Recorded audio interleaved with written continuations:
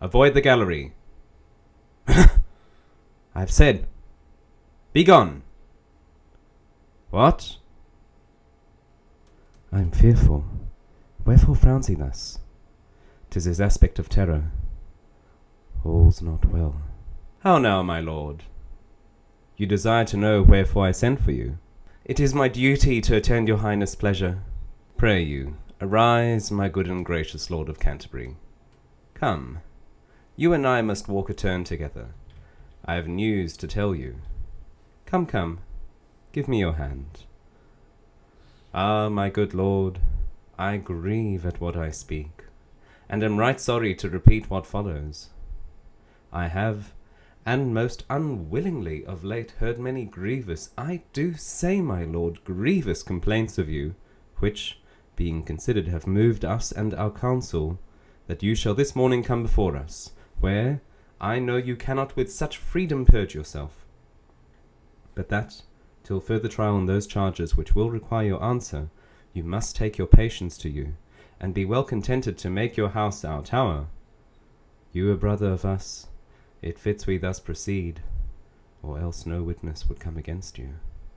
I humbly thank your highness, and am right glad to catch this good occasion most thoroughly to be winnowed, where my chaff and corn shall fly asunder, for I know there's none stands under more calumnious tongues than I myself, poor man. Stand up, good Canterbury. Thy truth and thy integrity is rooted in us, thy friend. Give me thy hand. Stand up. Prithee, let's walk. Now, by my holy dame, what manner of man are you? My lord, I looked you would have given me your petition, that I should attain some pains to bring together yourself and your accusers, and to have heard you without endurance further. Most dread liege, the good I stand on is my truth and honesty. If they shall fail, I, with mine enemies, will triumph for my person, which I wear not, being of those virtues vacant. I fear nothing what can be said against me. Know you not how your state stands in the world with the whole world? Your enemies are many, and not small. Their practices must bear the same proportion, and not ever the justice and the truth of the question carries the due the verdict with it. At what ease might corrupt minds procure knaves as corrupt to sway against you? Such things have been done. You are potently opposed, and with a malice of as great size. Ween you of better luck? I mean in perjured witness than your master, whose minister you are, whiles here he lived upon this naughty earth? Go to! Go to!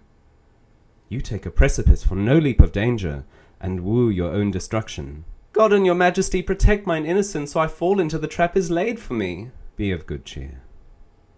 They shall no more prevail than we give way to. Keep comfort to you, and this morning see you do appear before them.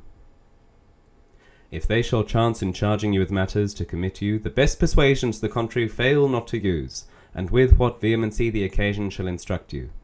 If entreaties will render you no remedy, this ring deliver them, and your appeal to us they make before them.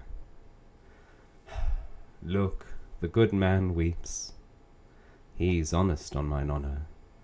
God's blessed mother, I swear he is true-hearted, and a soul none better in my kingdom. Get you gone, and do as I have bid you. He has strangled his language in his tears.